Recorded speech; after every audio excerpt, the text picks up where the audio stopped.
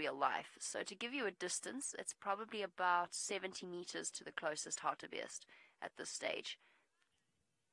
Oh, and a rhino! Hey! How exciting is that? That's my first ever live black rhino sighting. I'm so excited. Imagine if this had been Djuma, I would have been in trouble because I didn't spot it. We would have accidentally shown it. Oh, that's so exciting. How awesome is that? Hartebeest in the foreground, hunting lions off to the left, and a rhino in the middle. Oh, man. That's actually only the second black rhino sighting I've had here. Hello. I wonder if it's the same bull that Scott saw a couple of days ago. Hello, mister. Oh, man. And black rhino are probably my favorite animals in the entire world. Well, that's so exciting.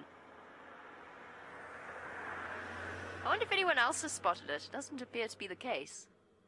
That was Kirsty that spotted the rhino. Somewhat embarrassingly. Well done, Kirst. Oh, that's so cool.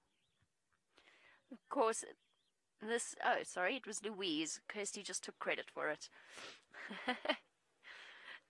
So this is a novelty for our new viewers. To be able to show the rhino is a truly exciting thing for all of us. It's something I strongly believe in, because the more people see them, the more people will fall in love with them, especially as we start to get to know them better, and the more people will be invested in their future. There's 2 rhino. Awesome. There's 2 rhino there. Even better than 1. Miss Sky, no, the lions are unlikely to go after the rhino. I've seen lions attacking rhino before. A lot of the time, sub-adults actually are the ones that play with rhino. They practice their hunting skills. I've seen lions jumping onto the backs of rhino and then wandering off when they got tired of the game. But lions can and do kill rhino, especially calves. It does happen. The lions in the sands killed a black rhino calf not so long ago.